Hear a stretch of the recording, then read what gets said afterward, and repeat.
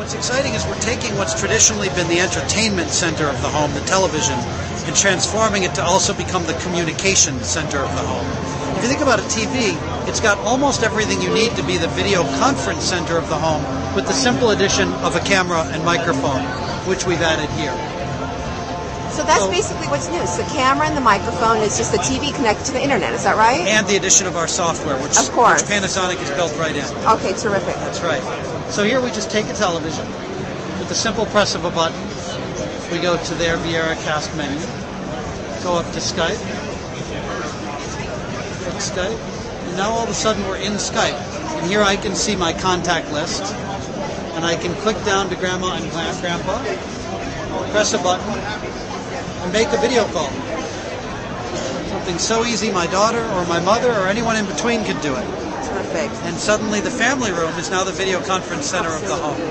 And so far it's been, that sort of video conferencing has been pretty much confined to the PC at this point, right? So this is sort of a breakthrough into another room, into a new market? That's right. And for Skype, video calling has been a really big focus of ours for the past couple of years.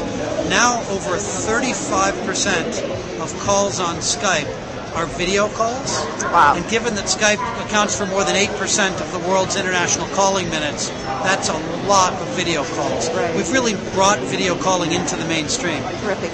Is there going to be a time when I'm going to be able to, on my TV from my living room couch, watch a show along with my relative in Korea and talk about it at the same time? That's exactly the kind of innovation that we're allowing by creating video calling in the software. Terrific. So I want to take this back to Washington a little bit, Josh.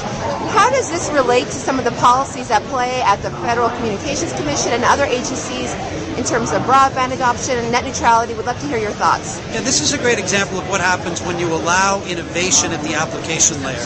When we don't rely on the ISPs to dictate what kind of content and applications are and are not allowed. So what we've done here is by creating video conferencing software, we can take a PC or a flat panel TV and turn it into the video conference center of the home. By doing this, we're actually driving demand for more broadband adoption. This is one of the reasons why families across America are going to want to pay to buy a faster, higher quality broadband connection. And that's good for the communications industry, it's good for the television industry, it's good for innovation, and it's good for America.